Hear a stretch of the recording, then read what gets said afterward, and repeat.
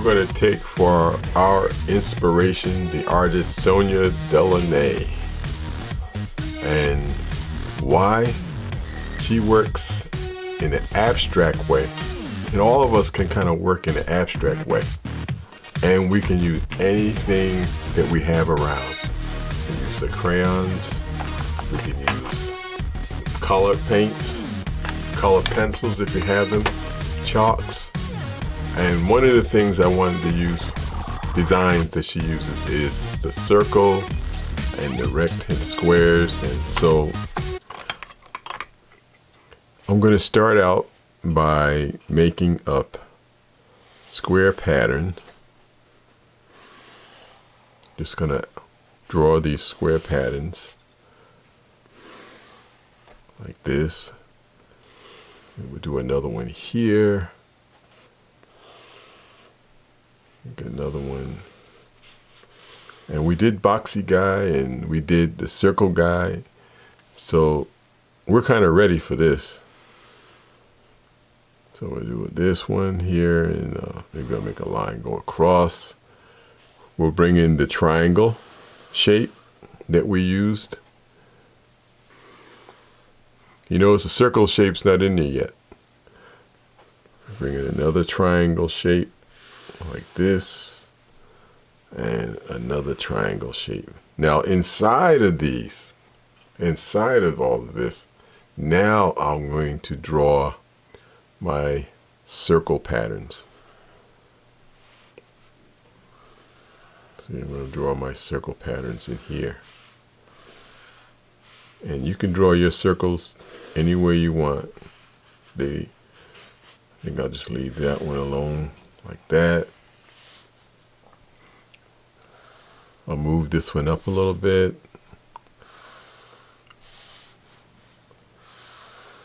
Circle, circle, circle, maybe another square. Let's see, I'll turn this one around this way, go the other direction. You can do anything you want. You don't have to copy me. You can do your own thing. This is just some create patterns. Another circle in there. Another circle.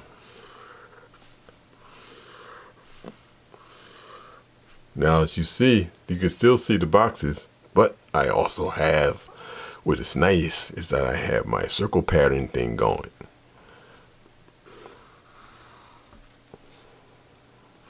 This one.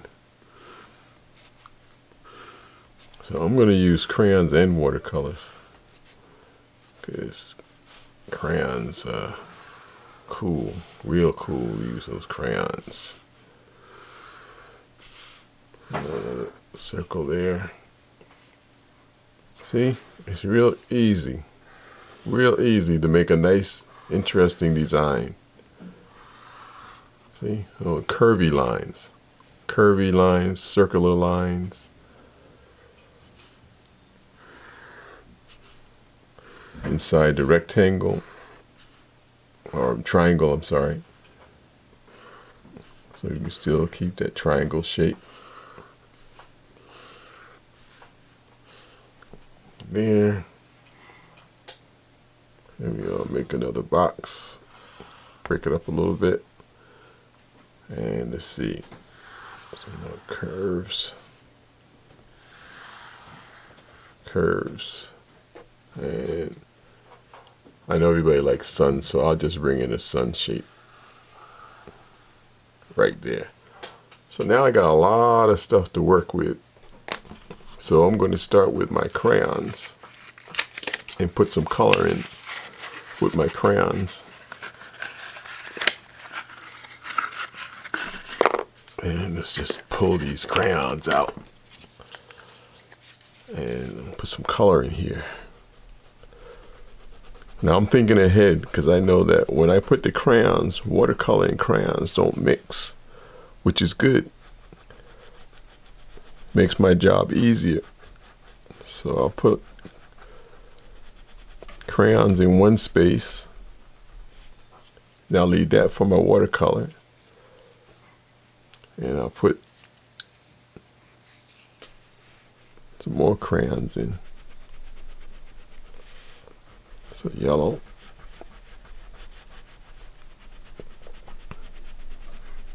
Do a lot of this filling in with color.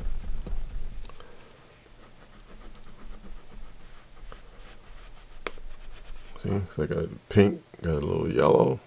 And any place I want to see more yellow. So I think I'm just going to go around every place I want yellow. So I'll put some yellow over here. It's good to put more to repeat. Repeat is good. It's like music. Repeat. Gives the picture, repetition gives the picture rhythm. So all these circular shapes, and it keeps them together, keeps it harmony. Gives it harmony. See, I'll bring in the yellow again down here. I'm gonna bring in some yellow over here on the other side too. I'm really bringing that yellow in.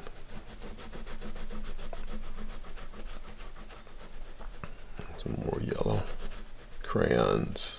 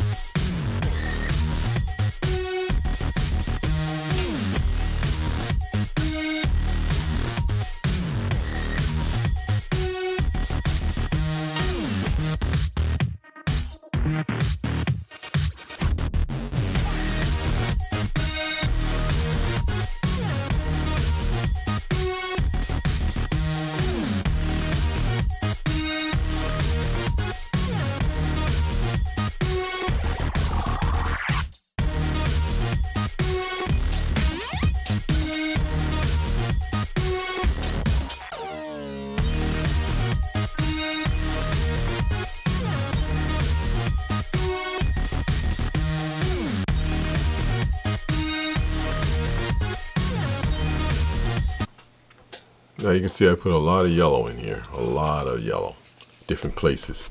Kind of move your eye around on the picture. That's just me. I just like to kind of have it move around. I already put a little pink in there. So now I'm going to go ahead and put some more pink.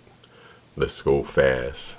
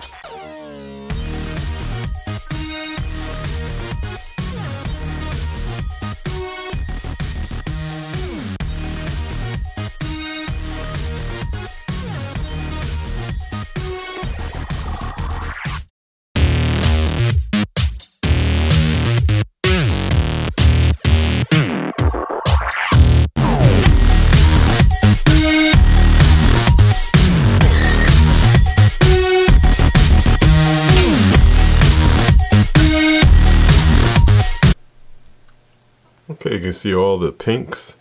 So I have the yellows, the pinks kind of flowing around. So we got those bright colors in. And one of my favorites colors too is orange. So now I'm going to dig in and put some orange around.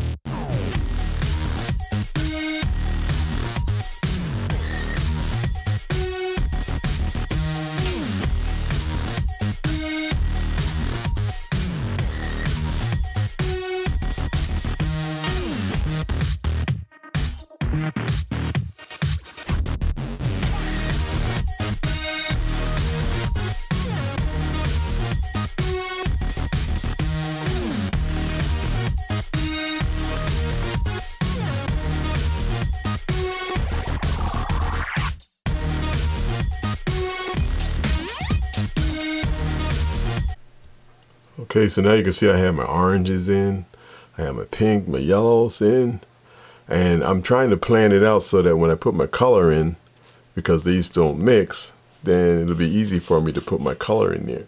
So I'm going to put a little bit of green in areas next.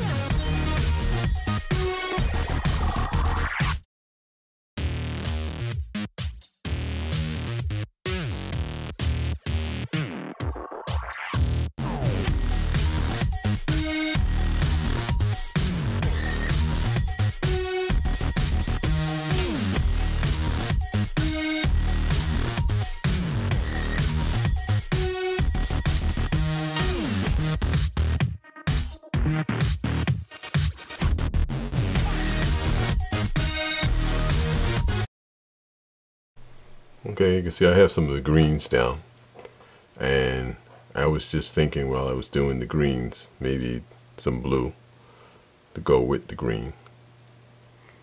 So let's try that.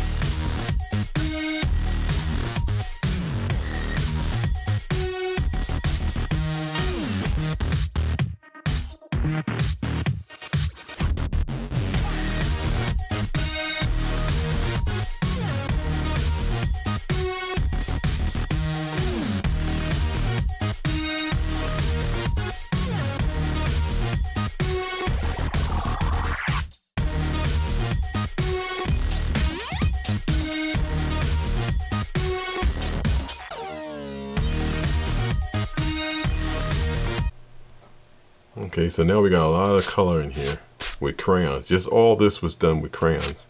So now I'm going to switch over to some paint, because I know that I can put the little bit of paint in there and it won't mess up the blue that much. And I have all these areas where the paint won't, I can still be neat. So the next thing, I'm going to get my paints out, mix some color. So I mixed some brown. So this is like an earthy color. I want to give it some earthy color in here. So I'm going to bring in some of the brown color and move around the picture and put in some of this brown in different places. So there's some brown there. Let me see. I'll bring in some brown over here.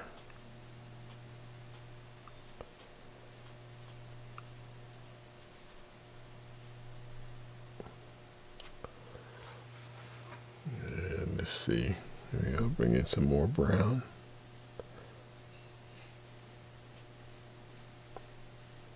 See, the brown doesn't mix with the yellow, which is nice. Let's see, let me bring in some brown over here next to the green.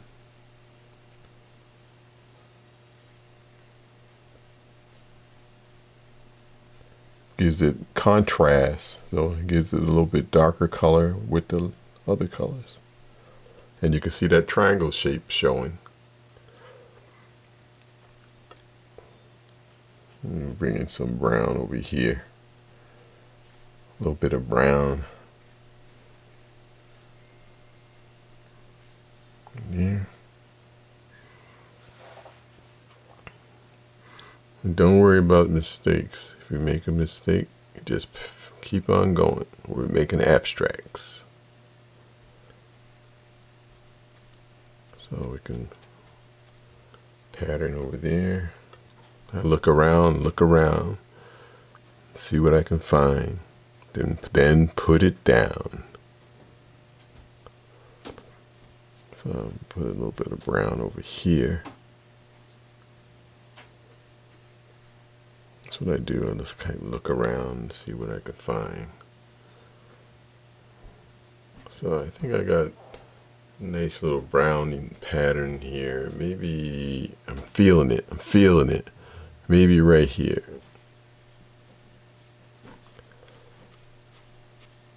Crayons and brown.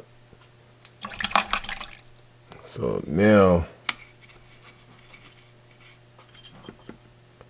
feeling a little blue here. I'm thinking I'll put some blue watercolor down.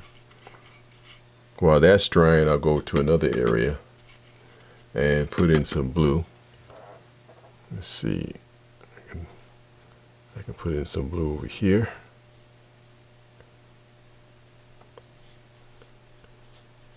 A little contrasty blue. There we go. Voila. A little blue. And maybe I'll put a little blue over here. Give it harmony. See, it's next to that blue and that green. Nice.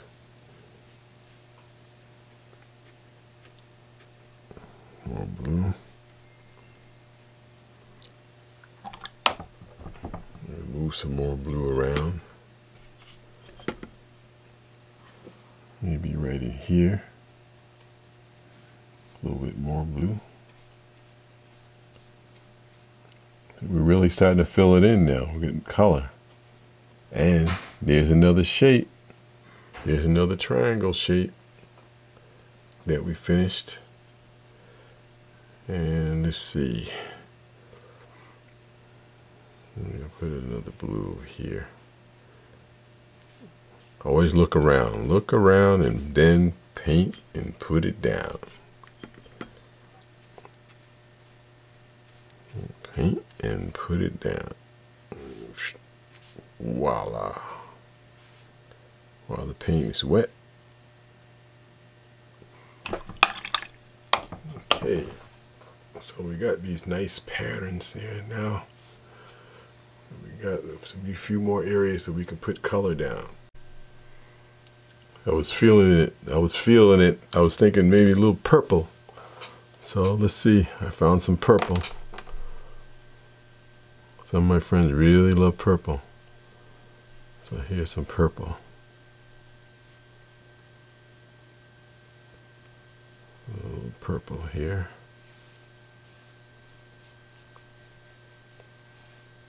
So this is like a dark purple. In watercolor, we know that if we want a light purple, we just add more water to it. So right now, I'm gonna put in a couple of dark purples, and then I'm gonna switch, and I'm gonna put a little water in it, in my paint that I mixed, and make it a lighter purple. So I got a little purple.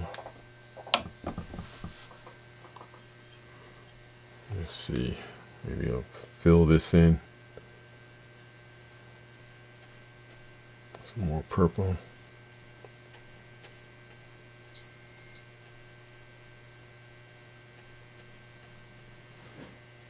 And now let's go for some light purple, and we'll just add water to my purple that I already have, and maybe I'll make it a little bit, put a little red in it to make it more of a red purple. That's always cool. Okay, so I'm gonna take my brush and wipe my brush a little bit so it won't be too wet. And I'll just put in a little bit of this red purple in here.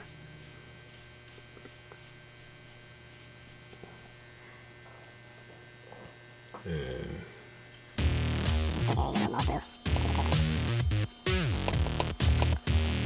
some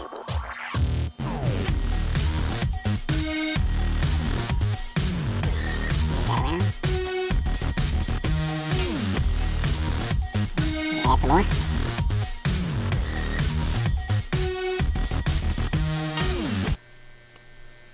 we can see the curve. We see a lot of our curves, but also we can see our rectangles showing.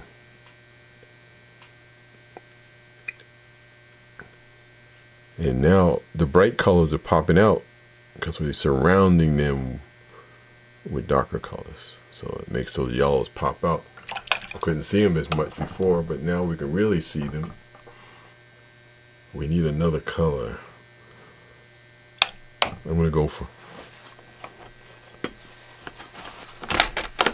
grab some of this orange I have here in my watercolor set.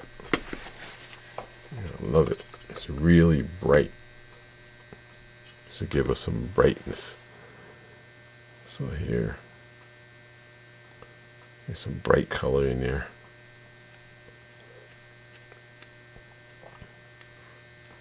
And we'll bring it over here. I have my big circle of area here. I was wondering what I would put in it.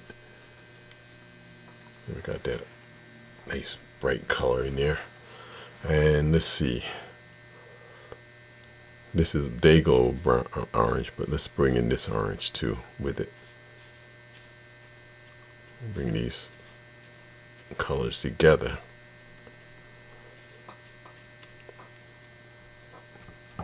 And let's do a little bit more.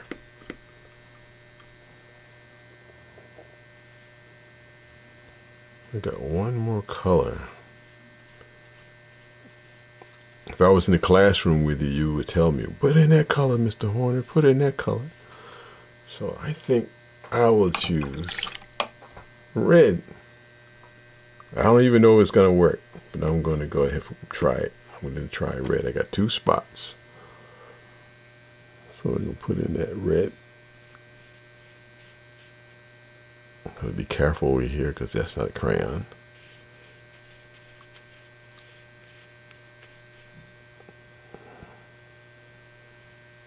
There we go. And then a little color down there. Next to the pink.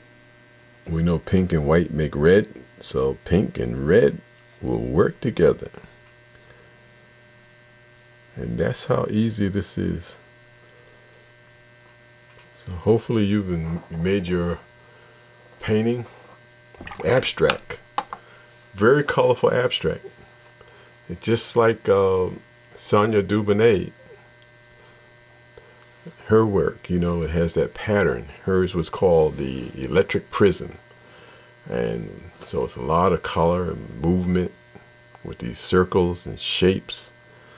And so you can play around. You can, if you feel like it, you can go back in and add color in here. Say if I wanted a little bit more blue on my blue, to get rid of some of the whites in there. You can take your blue. I'll just show you in one area. Got a little blue paint, and I can just put some of that in there.